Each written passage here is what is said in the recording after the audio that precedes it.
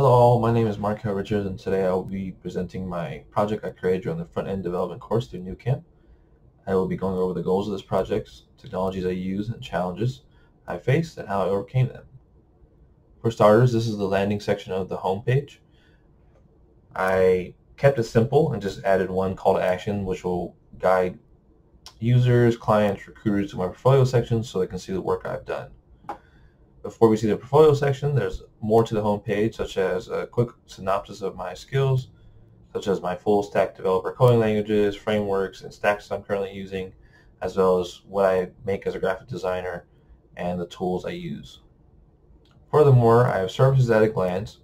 So as of right now, I have 5 services offered, and these are dynamically rendered. So I have a services.js file that has an array of objects with certain properties that are mapped over, and this is how I have these individual cards.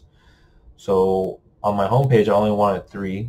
So what I did is I sliced the array of objects and then I mapped over just the first 3. And I did this method so I can do dynamic routing. So each object ID is used to render a service's info component, which is basically a page dedicated to each service. Lastly, I have interested in working together with another call to action, and then my footer with a link to my GitHub and a link to my LinkedIn. So you'll notice when I go to the About page that I'll be scrolled right to the top. This is thanks to the React Scroll library that I imported, because initially my pages were just loading at the previous scroll point. So I would have loaded at the bottom of the About page, which wasn't right, so I did some research and was able to figure out that React Scroll would be the solution to that.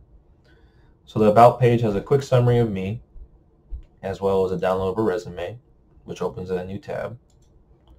I have a third-party React vertical timeline component that is animated, simplistic, and easy to implement, and is completely responsive. So when mobile users see this, all the items stack on the right-hand side. So this covers my education and my work experience at a quick glance, and the resume has the full details.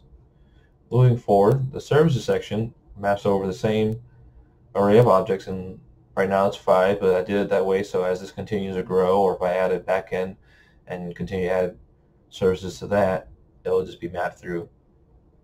So this will continue to grow and also pass each object ID so I can create individual services page. For example, website design has a breadcrumb to show users where they are. The title is updated, the description is updated, has an individual picture, what I offer gets updated. The interested button takes you to the contact form, and the other services is just for the user's benefit, because I didn't want them to keep going back to services in order to view the other services. So these are all the same style, different information. So website development, responsive design, redesign websites, and websites and mobile app. Lastly, I have the portfolio section, which was my first big challenge because I had to essentially filter it because I wanted this section separated and I wasn't doing a web development and a graphic design button I could just click on. I just wanted 2 separate sections for now until I implement a more complicated backend. And so I have some functions that essentially constants that will go over the array of project objects passed in, and we'll look at their category and then render the right style. So basically the right card. Same thing for graphics. I look for the project category of graphic. And then I have a project info component that, depending on the category, will display different pages. So web development project, it talks about description, my role, project difficulties, my solutions, technology used, and notable features, and also has a link to the GitHub and also a link to the website.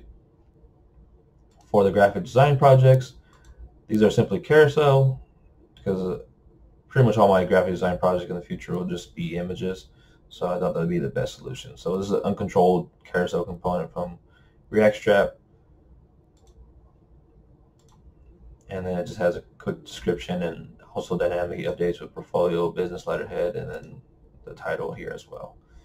And lastly, I have a contact form which is fully functioning. This form will directly email my personal email and let me know that someone's interested in talking to me. Thank you for taking time to review this video, and I look forward to your feedback.